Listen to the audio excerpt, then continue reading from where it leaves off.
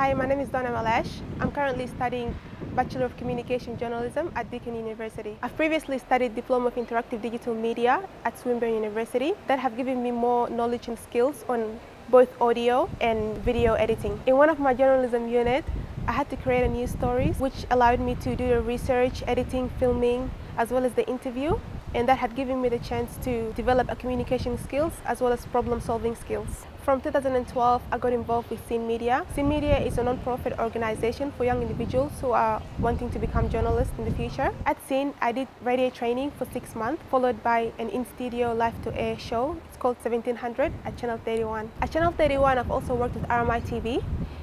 In that, I had many roles, including producing, DOP, editing, as well as working in control room. Throughout all of my experiences, I've learned to work creatively in a team.